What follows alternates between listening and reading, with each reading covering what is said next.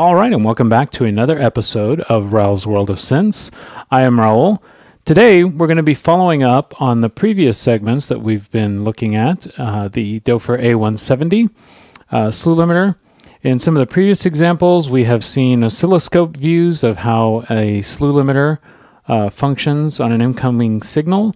In the last one, we were looking at more specific examples regarding portamento, or slew as it's also known. But for this one, I thought we would look at an example that's found in the A170 manual out there, and that's called the Glissando AM example. It's going to take a few minutes to patch it, so I'm going to explain what we're doing as we're going through there. So the majority of this segment is going to be that example. In the next example that we're going to be doing in the next video, we're going to be looking at the A170 as an attack release type envelope. So that's a little preview of what's coming up. So without further ado, it's going to take us a bit of time to get the patch going. So let's go ahead and just jump right in. There are a couple things that I'm going to have to set up, and I'm going to actually explain some of this, because if you look around, you can see we got the Doepfer A155 kind of over here on the left. And then in the center over here, we have a couple of oscillators right here. And then we also have a VCA, our slew limiter here, who is the feature of the show. And then we have another VCA over here off on the right. And that's just going to serve the purpose of being an output to our mixer. So in this patch, what we're going to be doing is taking a CV from our sequencer. So if you look at our sequencer over here, from post out, that's where our pitch is going to be coming out, and it's going down into the lower section of this dual voltage controlled switch. And then the output is going actually to this multiple right here. And then if you can see, there's actually two cables, one going up to the first A110, which I'm going to be calling VCO1 for this example. And then the second CV pitch is going up here to our slew limiter. And we're going to be using that here in a bit. So basically what's happening is the same pitch from our sequencer is going to be going to two places, two VCOs. It's going to be going to this one right here, and then it's also going to be going to this one ultimately in a little bit. So let's get that half of the patch going, and then we'll go from there. So I am going to need to take my VCO1, which I'm just going to take a pulse wave out of here. And then I'm going to go into my first VCA right here. And so what's happening now is audio is going from here right into my VCA.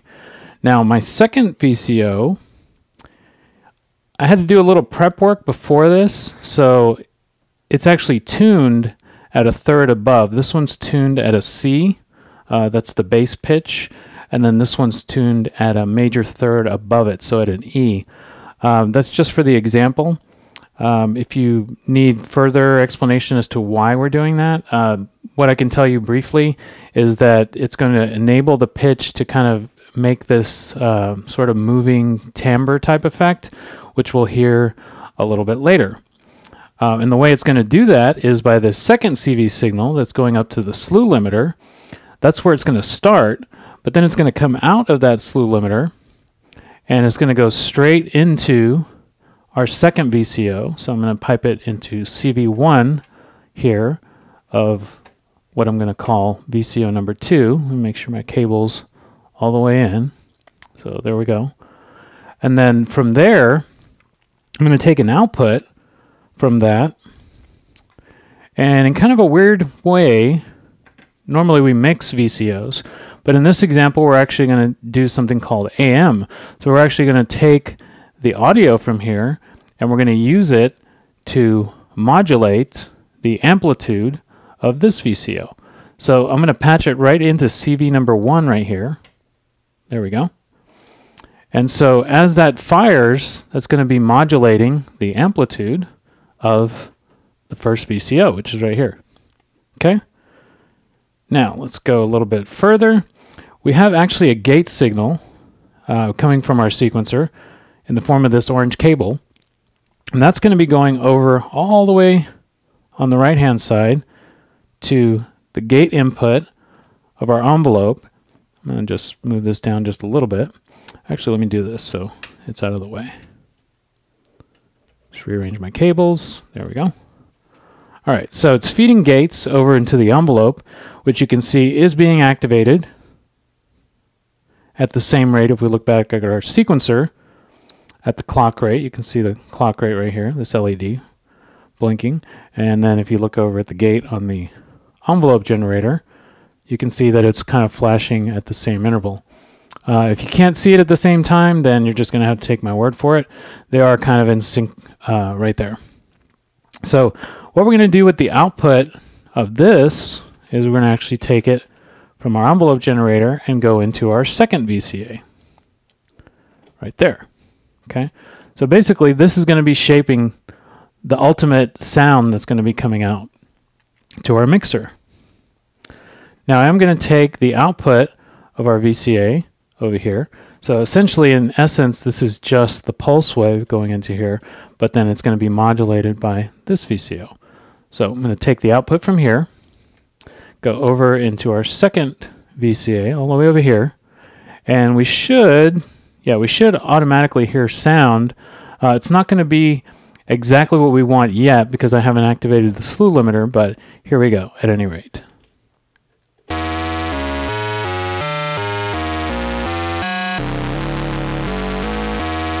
So there's our sound so far.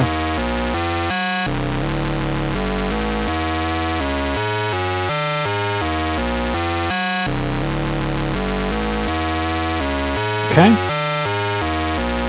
That's a little bit low, so I kind of actually want to go up one octave. So I'm just going to go up one octave on both. I'm just going to shift up one, and then shift up one on the other one. And that's just to get kind of in a more comfortable octave. Hopefully it didn't throw too much off. Okay, so now we have the two kind of feeding each other. VCO2 going up here, and then VCO1 going into the input right there. Now, let's get the slew limiter going, and just bring that up a little bit.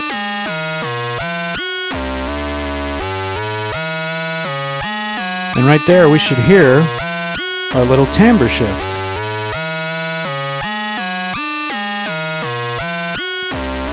Now right there, it might actually be a little bit too heavy on the slew limiter, because for my ears it needs to be a little bit subtle, so let me just kind of adjust it a little bit.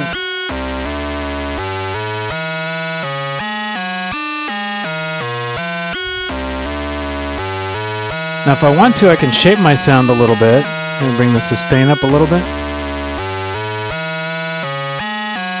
Play with my decay a little, adjust my release time.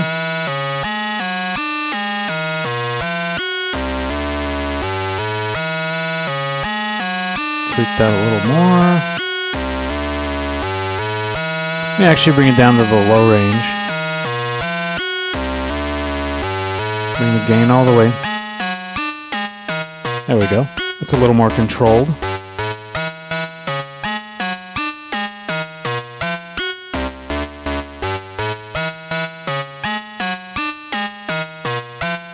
Okay, so let's hear it without the timbre shift. So I'm just going to unpatch VCO2.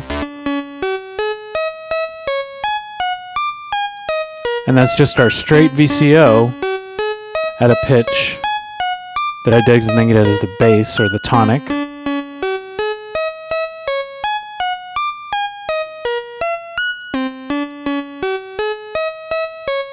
Okay, now let's hear it again with our VCO2.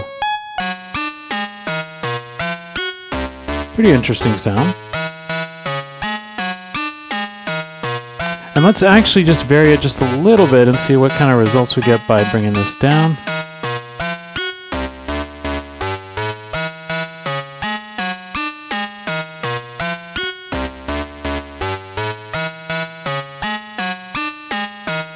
So there we have our little timbre shift, or Glissando AM patch from the Doepfer manual.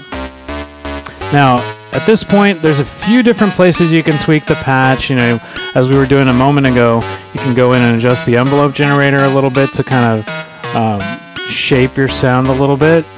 You can adjust the slew amount. You can go up a little bit for a more pronounced effect, where this VCO is then taking a little bit longer to get up to that same pitch that it's receiving from our sequencer over here. Or you can, of course, bring the slew time down if you wanted to bring it down just a little bit. For additional variety, you could even also use the lower section of the slew limiter, although keep in mind if you do, it might not be quite as accurate, because remember the circuits inside of here are a little bit more precise when it comes to pitch in the top section up here. So there you have it. That is the patch from the A170 manual, the Glissando AM. At any rate, that's going to actually wrap up this section of the A170 videos.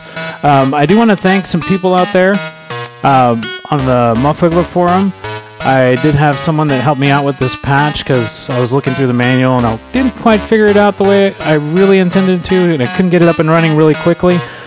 So at any rate, thank you out there for helping me with this patch, and of course a few of the other people that gave me a few suggestions for getting the tuning happening the way I wanted it to.